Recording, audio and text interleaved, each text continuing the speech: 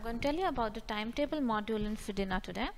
So for that we have to go to academics and here timetable. And first is we have to set the weekdays. So we have to create weekdays by clicking on this.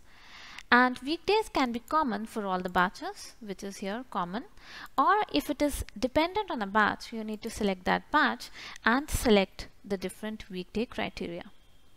Once we have set the weekdays, we have to create class timing set.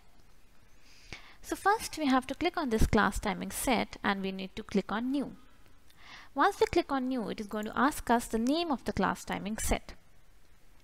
So let's see what are these class timing sets.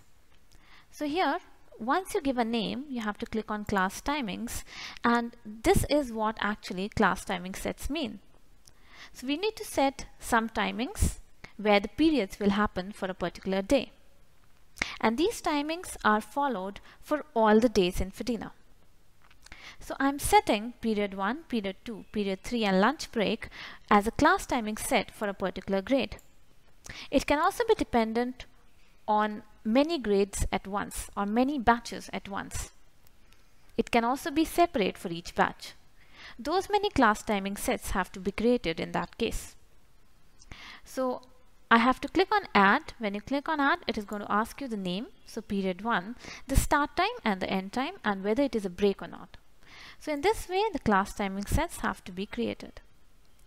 Once the class timing sets are created, we have to assign them to the batches, which means we need to tell what is the batch that is going to follow these class timings that we just created.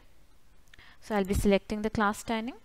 I'll be selecting the batches that follow it. It may be one or more, and I have to click on this arrow and they're going to appear like this. So once I've done this, now I need to create the timetable.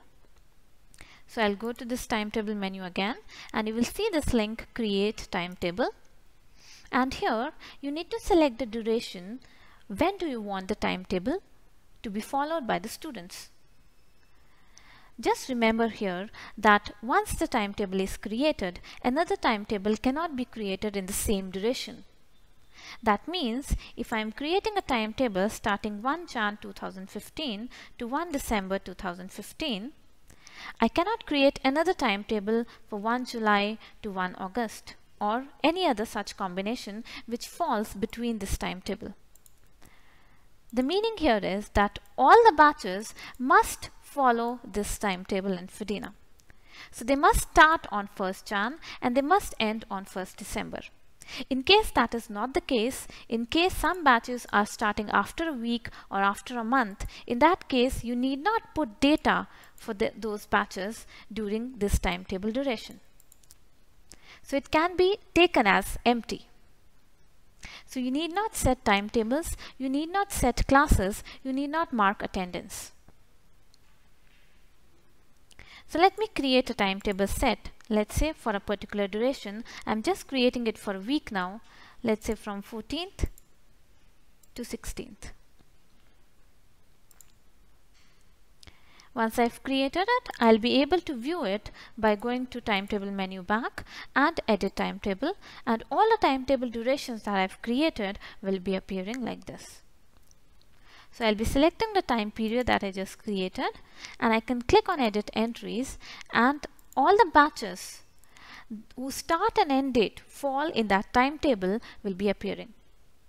What this means is, for example, for G3A 2014, which is a batch, the start and end date will be having 14 and 16 December in between. That is why this batch is appearing here. So I'll be selecting the batch, and according to the class timing set that I've selected, that I've managed for this batch, it is appearing like this. All the subjects of this batch will appear here. So now I need to create this timetable or set this timetable for this batch and for all these subjects. So I'll be selecting the subject and the employee associated with the subject will appear.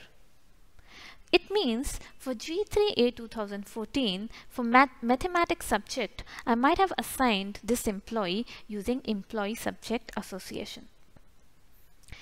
Now to assign this mathematics and Sahil to some allotments, we need to click on those cells and we need to drag and drop this box over the cells. In the same way, I can do it for another subject.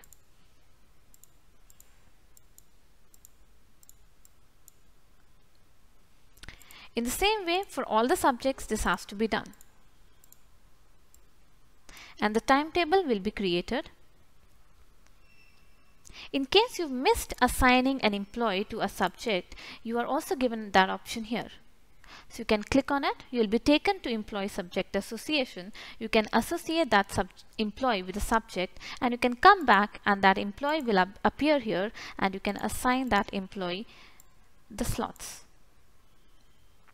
In case there are some checks and an employee or the maximum periods violates that check, it is going to show you here. For example, weekly subject limit is reached on period 2. It means weekly subject limit for one of the subjects, which is science.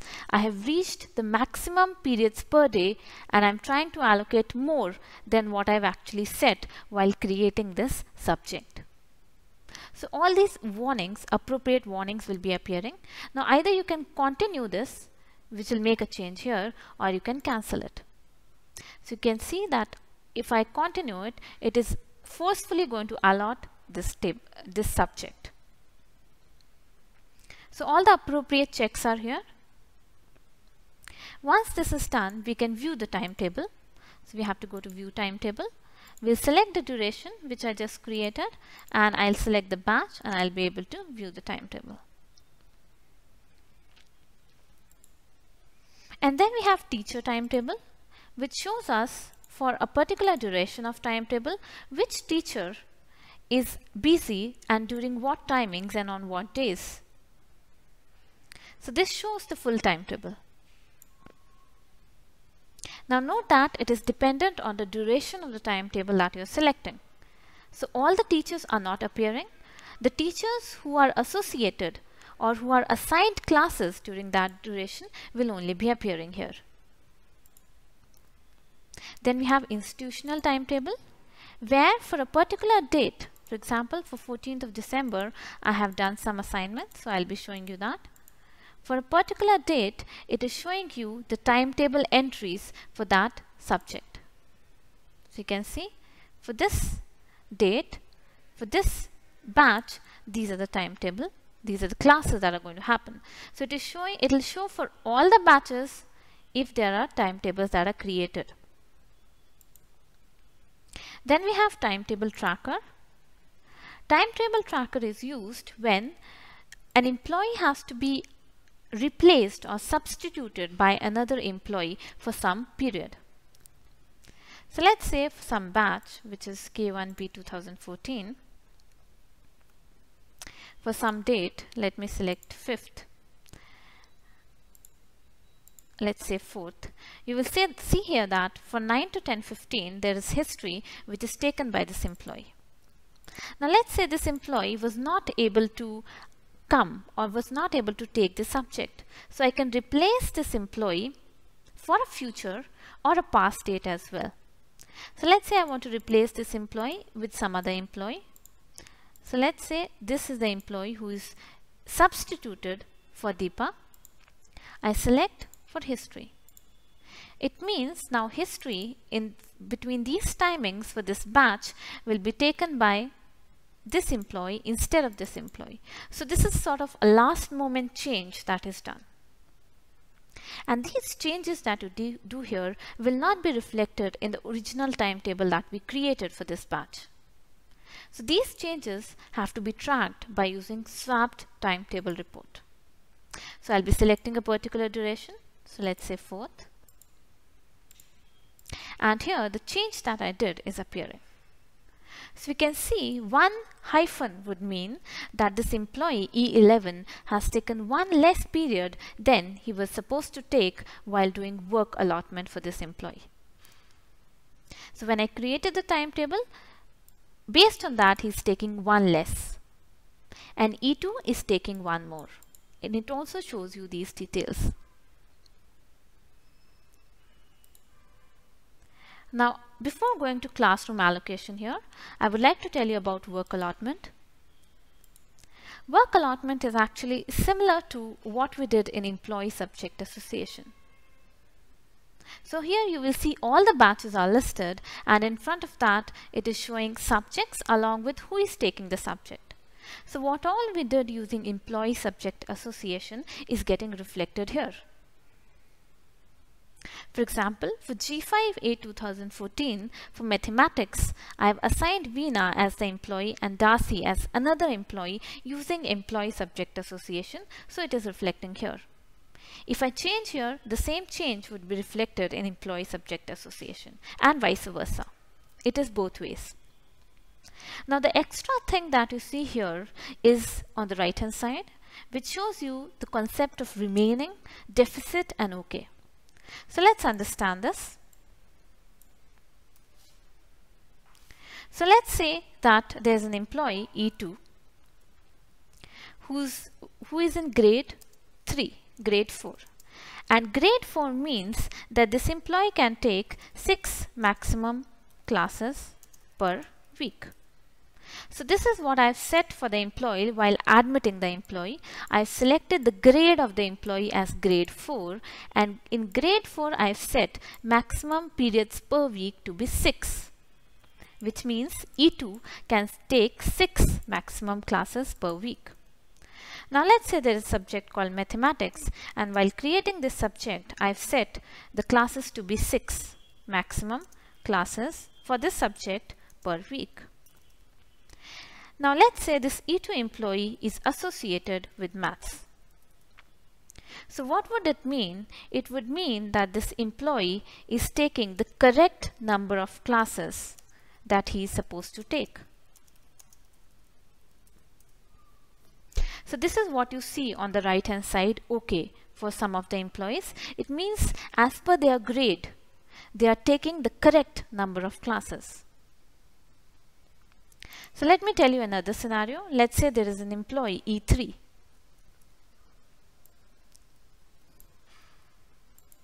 And this E3 employee is in grade 3.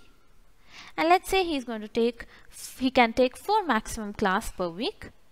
And he is assigned to a subject, mathematics, which he is taking 6, which has 6 maximum classes per week, which I set while creating the subject. So in this case, he is taking 2 extra classes. So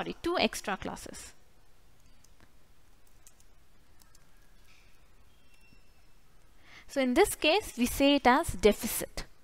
So the employee E3 is taking 2 deficit or 2 extra than what he is supposed to take as per his grade. Now let's take the third scenario. So let's say there is this employee E4 who is in grade, let's say 6, and he can take 8 maximum classes per week, and he is assigned to mathematics. So here for this E4 employee, if he is associated with mathematics, he will be taking 2. Here it will be deficit, and he will be taking 2 remaining. So it means that he can take 2 more classes. He can take 2 more classes as per his grade. So these are the 3 terms that you will observe here: remaining, deficit and OK. Then we have classroom allocation. So classroom allocation is used when you have a big institute and you want to allocate buildings as per the subjects or as per the time durations or as per the batches. So in that case, first we have to set the buildings. So we have to add a building by clicking here. We have to give the name of the building. So let's say we are giving West Block, like I have given. And in that building, we can add rooms. So we have to click on the name, and add rooms option will appear here. To add a room, you just have to give the name of the room and the capacity of the students that it can take. So in this way, I have created 2 rooms in this West Block building. In the same way, you can create as many buildings and as many rooms. Once you've done this, you need to allocate classes, or you need to allocate batches. So let's understand what is weekly and date specific. Now weekly would mean that you need to set for a week, you need to set the classrooms and they'll repeat for the full duration of the timetable. So we need to set for a week and it is going to repeat for the full duration of the timetable. And monthly would mean monthly or date specific, which is the other way. This would mean that we need to set for a month for all dates and it is going to repeat for the full duration of the timetable. So let me show you weekly. So weekly, let me select this timetable. So it means, let's say this timetable was for 1 January 2015 to 1 December 2015. So what I'm doing is I'm setting it for the first week. It means I'm setting it from Monday to Friday. And for all the Mondays to Fridays that are going to appear in this timetable, the same classroom allocation will be followed. It means that let's say for Monday I'm setting for this mathematics G3A 2014, I'm allocating this room like this by dragging and dropping. And the same for this subject. It means G3A 2014 on Monday will always be sitting on N1, will always be attending the classes in N1 room for all the Mondays that appear in this timetable. Similarly, I need to do for Tuesday. So for all the Tuesdays, G3A 2014 will be allocated to N2. And so on. So this has to be done for a week. So Monday, Tuesday till Friday. And once this is done, for all the weekdays, it will be same till the duration of the timetable. So this is about weekly. Then we have date specific. Date specific is similar. The difference is that instead of allocating it for a week, it will give you the full month duration. So it will give you 1, 2, 3 till 30th or 31st. And all the first date of the month will be having same allocation, which means, let me show you. So date specific. So you can see the month is appearing and it is showing all the dates. So I have to drag and drop for all the dates and it is going to repeat till the duration of the timetable. So this is about date specific. And these classroom allocations that I do, they will also be visible in the profile of the student and the employee as well who is associated with the subject. So I'm logging in as a student. And here I will go to my profile from academics and under more, I'll have activities. And for a particular date, let's say if I have some class to attend, it'll be appearing here. So let me select a date. So you can see for this date, it is showing that I have a timetable from 9 to 10, which mathematics will be taught by this employee, and this is the classroom and this is the building. So these details are available for these employees as well. So if I log in with their profile, I'll be able to see that what is the subject I have to take and during what time and in which class and building. So this is fully about timetable.